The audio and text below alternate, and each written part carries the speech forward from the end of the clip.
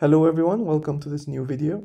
So today we're going to discuss the Azure Application Gateway Ingress controller. It's just a fancy name for putting a firewall or a gateway in front of your Kubernetes services. So to understand how the Application Gateway Ingress controller works, let's first take a look at the base case of how people typically do ingress on Kubernetes.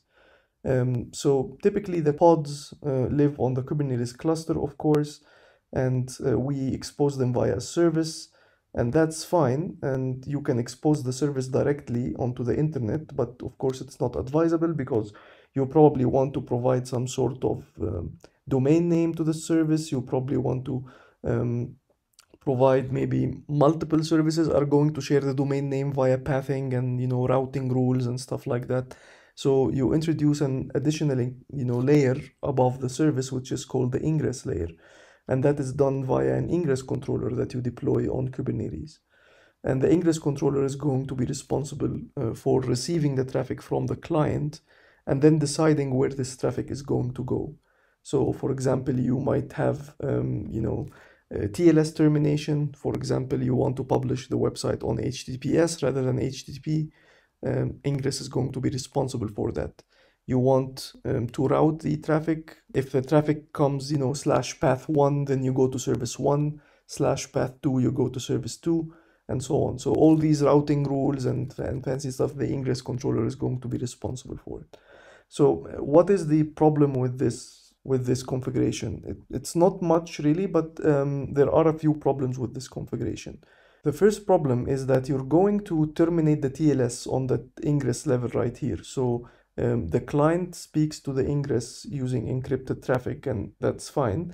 But who is responsible for the encryption and decryption for the traffic back and forth? It's going to be this ingress controller, and that lives within the boundaries of the cluster. So if you get a lot of traffic, there is going to be a significant amount of compute just wasted on TLS, just wasted on the encryption and decryption of this traffic going back and forth between you and the client. So some people would like to offload this capability to terminate the SSL and TLS actually a little bit earlier outside of the cluster, and then move the traffic inward like that.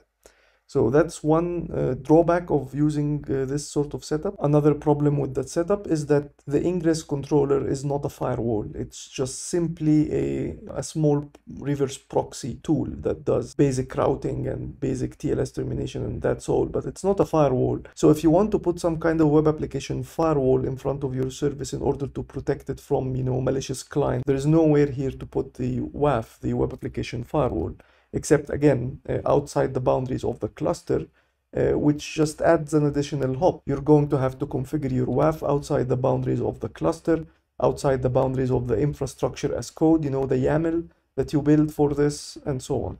So it could be a big mess to handle. What Azure offers is what we call an application gateway ingress controller. And that means instead of deploying a typical ingress controller like Nginx, for example, or any of the other good ingress controllers out there, there are a few brilliant ones. But I actually don't know whether any of them have the proper capability to do web application firewall. And even if they could, they would be doing it on inside the boundaries of the cluster. So again, that would just subtract from the available compute for the actual pods itself, because you want to run these pods with the best performance possible. So you probably don't want to do any of the WAF operations on the cluster itself as well. You probably want to offload that to another service that lives outside the boundaries of the cluster. So this is exactly what the application gateway ingress controller provides. It provides you with an app gateway that provides you with a URL routing, cookie-based affinity, TLS termination.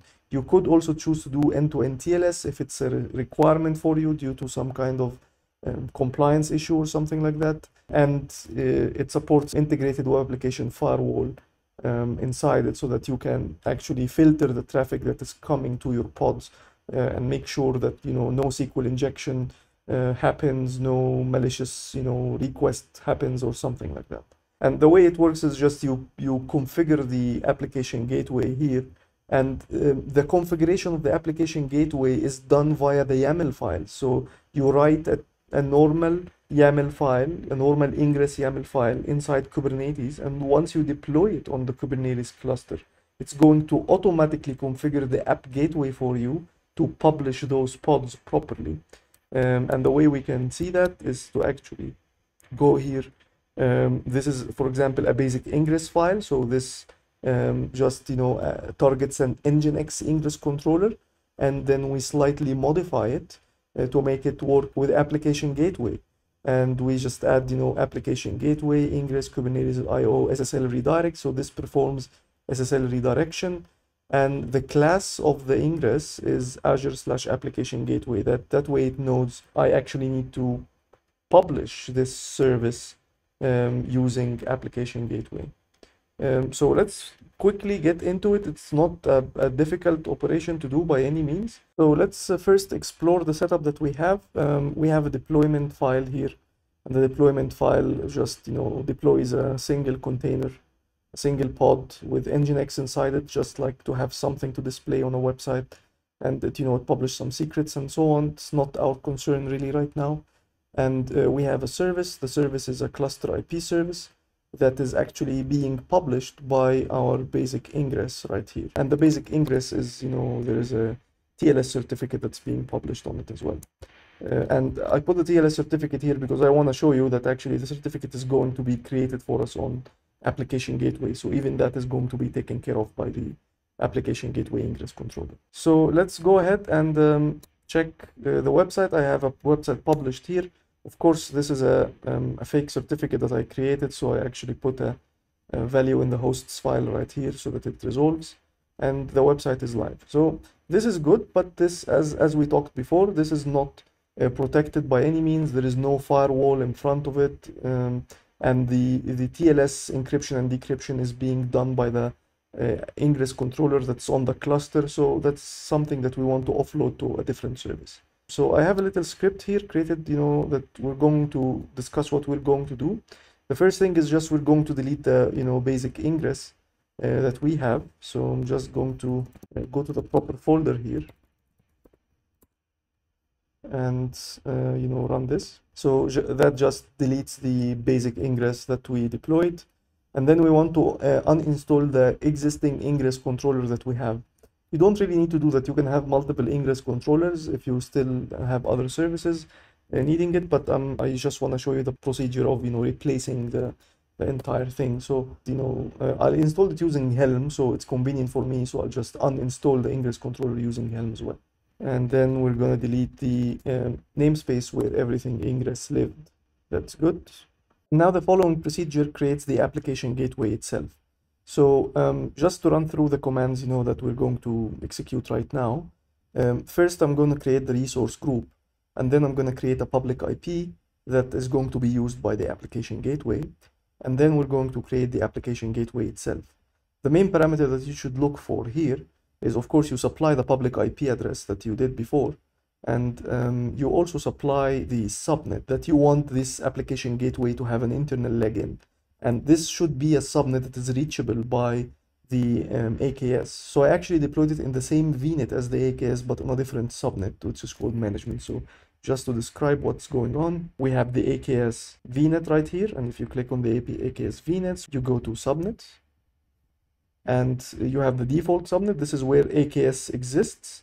And this is the management subnet. This is where I'm going to put a leg on, like the private leg for the application gateway is basically going to be here, so that it can talk to the other subnet freely because they're both in the same VNet. And one thing is important here is if you want a WAF, like I could deploy a WAF. So if I switch this to WAF_v2, that just deploys a web application firewall component.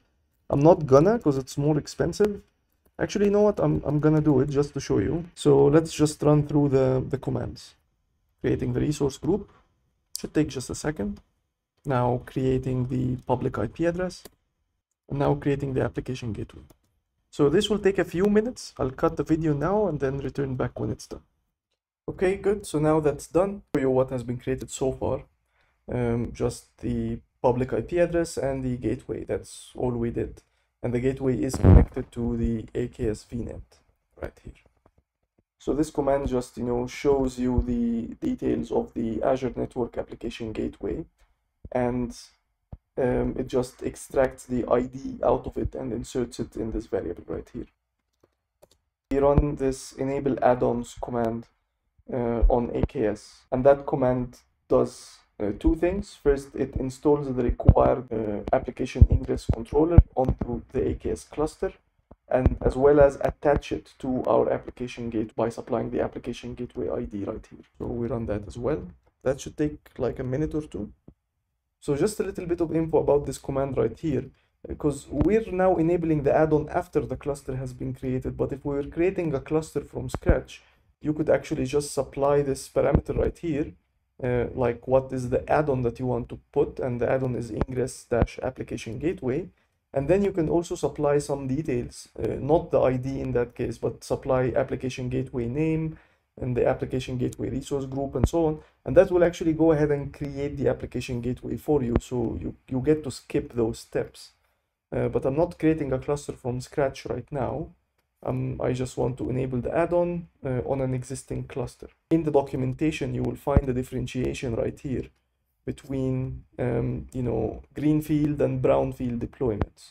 A greenfield deployments is if you're creating an AKS cluster from scratch and you just want to make sure you install the application gateway ingress controller along with it, and it also creates an application gateway for you on a blank slate infrastructure.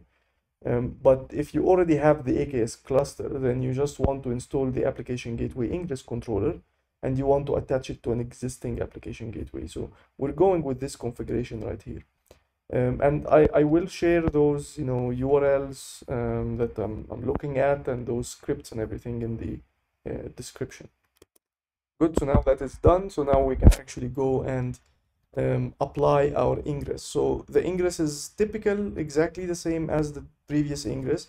Remember, I still have my deployments and services and everything. I just need to publish that ingress. The ingress here, the only two differentiations is we have those two annotations on it, rather than the basic annotation right here for the Nginx ingress. So every type of ingress you're going to have, if it's an Nginx ingress controller, it's going to require you to do some annotations right here. But now, since we're using a different type of ingress controller, we're going to supply completely different annotations. And the list of annotations you can find in the application gateway ingress controller documentation. You can do a lot of them really, but for me, I'll just use what I have here. Good, and now the ingress has been created. So now if we navigate back to our gateway, if we actually click on the listeners, we will find that the rules has already been created for us. So we have an HTTPS rule right here.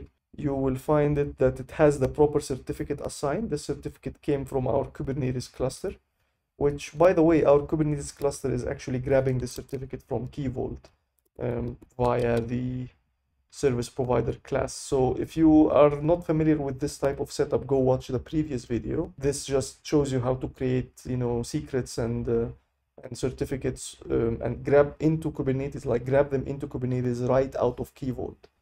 In this instance, for example, we've created a secret called Nginx cert of type kubernetes.io/tls, and it has two keys, tls.key and tls.cert, with the value coming from this object called sample app, and this object is actually coming out of a Key Vault secret right here. So something you should probably do in all your deployments as well. So if you're unfamiliar with that, just go back to the previous video. And if we go to the backends for the gateway, we can see here the pool default Nginx service on port 80, and it's pointing to this IP address. So this IP address should be the IP address of the pod. So I can actually come here, kubectl get pod, and let's copy this pod name. So we can see the IP address right here is the IP address of the pod. So the like if we do kubectl get ingress, and this is the ingress, so let's describe it because I want to show you how it works.